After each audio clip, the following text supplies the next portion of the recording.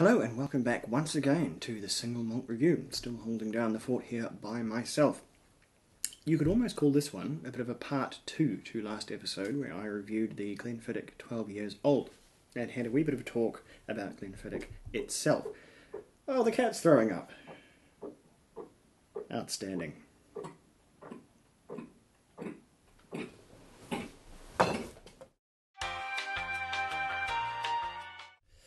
Right, welcome back after that interlude by the cat. Where was I? Yes, Glenfiddich. Last episode, Glenfiddich 12, we had a wee look at that one. This time I'm going to check out Glenfiddich 18, the last little wee drabby we've got left in here before it goes away. And I think the comparison is going to be quite interesting because for as widespread as the Glenfiddich 12 is, not nearly as much is known about the other releases, of which there are actually quite numerous. They're just far, far less common for, one primary reason, but a few others, which is a bit of a shame, really, because I think the other Glenfiddichs are actually pretty damned interesting, and this one most of all. So, much like the 12-year-old, they're sticking to their old school guns with the presentation here. Coloured, chill filtered, 40%. Never mind. In this case, I don't actually think it does it too much harm, but as always, I would just be so fascinated to see what an un-chilfiltered version looked like. Not an OH statement, here's some young whiskey we found in the corner and here you go. I'd like to try a real 18-year-old un-chill-filtered version. But anyway, I think actually I'm not going to get my wish in this case because Glenfiddich does what Glenfiddich likes, and it can because it's a truly, truly huge and successful company. So, far be it from me. Far be it from me. It's not that I don't have other options these days. So, the 18-year-old, how is it different from the 12, and why is it so interesting?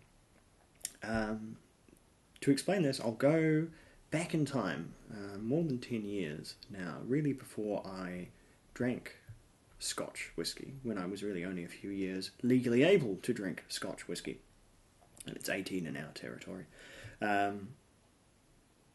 I'd had plenty of, I'd had more 12 than anything else, and like a great many people, that was my getting on point for single malt whisky. I'd had a few blends, some Johnny Walker Red, some other stuff like that, and I wasn't really sold. I was floating around between that and beer and bourbon and whatever else. I certainly didn't have a drink of choice like I do today, but I did enjoy some Glenfiddich 12-year-old. Funnily enough, I used to mix it with dram, make the old rusty nail, as it's called, the Scottish gateway cocktail, I suppose you could call it. It worked for me, evidently. My rusty nails kept getting more and more whiskey, less and less drambuie, until one day the training wheels came off and I didn't need the drambuie anymore. Lovely story, really. Anyway, what I would mix in there would be Glenfiddich 12-year-old, which in hindsight probably a bit of a waste, really, but that was certainly my introduction to the single malt world, and so it was that, for that reason, why I knew about Glenfiddich. The brand engine had obviously worked, because when I saw a bottle of the 18-year-old on special, I thought, well, I'll pick that up and take this to this 21st birthday party or wherever I'm going. And so I did. And drinking that one, more drinking it again after the party than on the night itself, I suspect, I was, for the first time, really, really taken. I was fascinated. I was pulled in, and I really thought about and enjoyed a single malt whiskey on a level that I'd never done before. I wasn't just drinking it because it was nice. I was drinking it and thinking about what I was tasting and picking things out, and I was intrigued and interested in a way that I'd never been before. And that was, in many ways, the start of my whiskey drinking life, I suppose. You could really attribute it to that. Prescriptive a thing, as some people may deem it as, that's really what got me on board. I mean, it could have been a great many things. That's just what happened to come along at the time. This 18-year-old I think has changed markedly from the one back then. I think the maybe it's hindsight, but I remember that first 18-year-old tasting way more amazing than this one does. But potentially that was just because that was the most complex whiskey I'd ever tried back then. But that's not to say the 18 of present day is any particular slouch. And this is why. Glenfiddich 12 is a good whiskey, but it's a fairly prescriptive whiskey. Though it says it's aged in bourbon and sherry, I think the sherry-aged component is very, very slight. You would call it a pretty typically bourbon-matured whiskey, for the most part. Older than 12 years old, particularly with the 18, that's where that changes. That's where the Glenfiddich people decide to crack open these sherry casks, these more expensive, rarer sherry casks, and tip some of that into the blend. And that's where things get way more exciting, because that's when Glenfiddich, I think, turns into a really much, much more interesting whiskey. Obviously, it's made to look darker, but it would naturally look darker as well because of that increased sherry, and you can smell the difference immediately. Almost night and day from the 12-year-old. When the 12-year-old is a very, very typically light Speyside fruits, honey, vanilla, yada yada, stuff like that, certainly not without its richness, this one is completely different. It's almost unrecognisable. If I wasn't familiar with it and you'd given me this and a 12-year-old, I'd say, well, that's 12-year-old Glenfiddich. This one, I would have no clue. I would have probably called it, I don't know. Probably a Highland whiskey, actually, given the flavours that it presents. So, what flavours are they? Like I said, very, very different from the 12. The fruits here, and there's quite a lot of fruity goodness in here, but it's very, very different. It's extremely ripe red fruits. It's red apples. The pears are completely gone. And so are the greener apples from the 12. These are ripe, almost overripe red apples. Heaps and heaps of dried fruit. There's nuts. There's a few raisins, almonds. Lots and lots of spices. There's nutmeg. There's a little bit of cinnamon, a little bit of clove. There's suddenly heaps and heaps of things going on. It's gone from one of the simplest whiskies out there to something really, really quite complex, and it's done it really not just with those few additional years, it's done it because the blend is wildly, wildly different. This is, if anything, sherry dominant. I think it probably isn't, but it tastes like it is. It's very, very different, and it's really very, very good. Albeit for very different reasons. So I've given you the nose.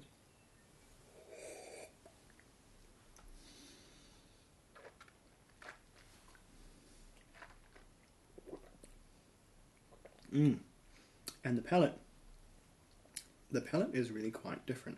It's a very, very fresh palate. It's very mouth-watering. It's got quite a lot of juicy acidity in there, even more than the 12-year-old, which is interesting. Not that the 12-year-old lacked it, but this one has it in spades. This one really gets the old saliva going with the ripe, sharp, almost tangy quality to that fruit. It's really quite dynamic.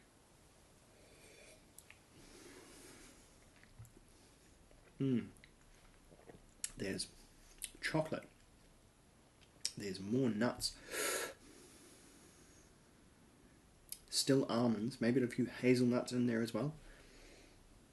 Yes, roasted hazelnuts as well, roasted almonds too.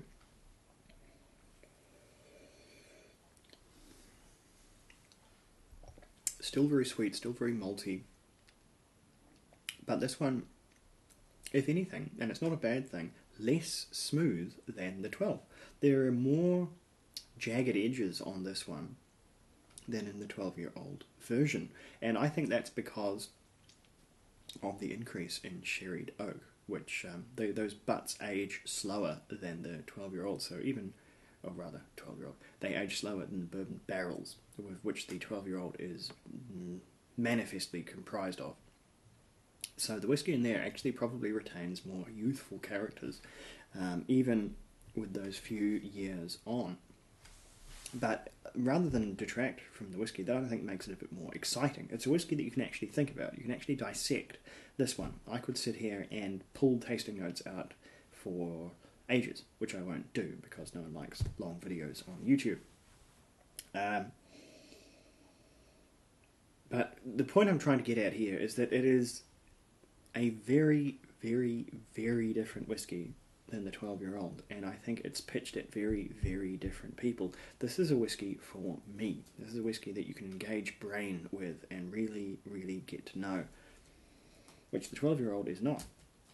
And so I think I would say they're serving all markets by doing that. But the problem I have of someone of, fairly moderate, I suppose you'd say, fairly average means, depending on your socio-economic zone, I just can't afford old Glenfiddich, not in any great quantity. As affordable as the 12-year-old is, and it's very, very affordable 12-year-old whiskey as they go. You find it on special as well, all over the place, just because there's so much of it. Anything beyond that, it gets logarithmically expensive, and I don't really quite know why. I mean, presumably they just sell all of their stock as 12-year-old, and so they just don't have enough older stuff, or they just know that sooner or later very, very wealthy people will pay. Who knows? But the climb from 12-year-old to 18, and then, God forbid, you want even older whiskey than that, is huge. It's really, really devastatingly huge. The 18-year-old is, on a good day, twice the price of the 12, and if you want to hit the 21 or even beyond that, you're looking at, like I say, just asymptotically huge. The curve is steep and it is savage if you want to buy this whiskey. I'm not saying that that's the wrong choice for them. There's clearly a market for this. There's a market the world over for people whose money just is not even a factor. Who cares? Blue label, whatever. And maybe that gets them buoyed by the ubiquity of the 12-year-old. In fact, I'm sure it does. I just think it's a bit of a shame that old Glenfiddich is both so good, but also so very, very difficult to get a hold of. Although that said, I would recommend anyone that hasn't tried the 18 to track it down, because the 18 is still on the affordable end of affordable, I suppose. It hasn't quite crossed the line into silly. It's not Dalmore prices. It's not. No, I won't go and say anything more libelous than that. Dalmore's fine. It's a bit expensive though. Yeah, I would recommend tracking down the 18, because I think the 18 gives more than a glimpse of the... Good grief. The cats are on some sort of drugs today. I don't know what's going on. Anyway, where was I? Yes, try the 18, because it's... I'm not going to say revelation, but it's more than a glimpse into just what old Glenfiddich does, and just what more diverse Glenfiddich does, what sherry mature Glenfiddich tastes like, and it's more than fascinating. I think it's really, really well worth a look. Even if it's just ordering a dram across the bar, it's really well worth seeing. That's my recommendation there. Anyway, again, it just makes me...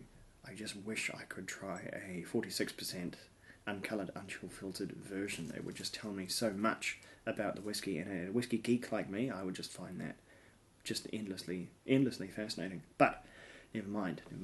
There are, as I say, plenty of options if you want that.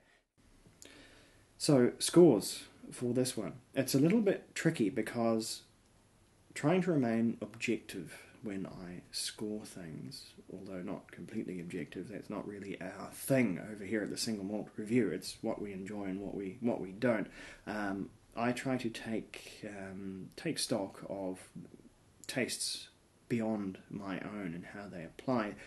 This one is very good, but for very different reasons than the 12-year-old, which I scored an 89. This is better, but though I find it much, much better to my taste, I will moderate my sort of scoring hyperbole that I might generate from that, because I don't think it's... I think if you gave it to someone who wasn't me, who wasn't such a whiskey geek, they would say, well, you know, they're different, they're not better than one another, and I think there's a lot of truth in that. So this one gets a 92 from me. I mean, it's a very strong score, and it's a very good whiskey, attainable or otherwise. So that one, I think, it's probably one of my more restrained scores for something I really, really do enjoy. But no, I do have to think of the wider market. I think we like to think we're getting more scientific, more objective here at the Single Malt Review as we score more whiskies, which probably says terrible things about our earlier scores, but never mind. At any rate, that'll do it from me, I think. I hope you found that useful, interesting, or something in between those two. I will hopefully be back with Dave next time when he's back in country, and we'll have something maybe less mass market for you then. We'll get back to the weird stuff. I know how you like the weird stuff. Anyway, Slanger, be right back.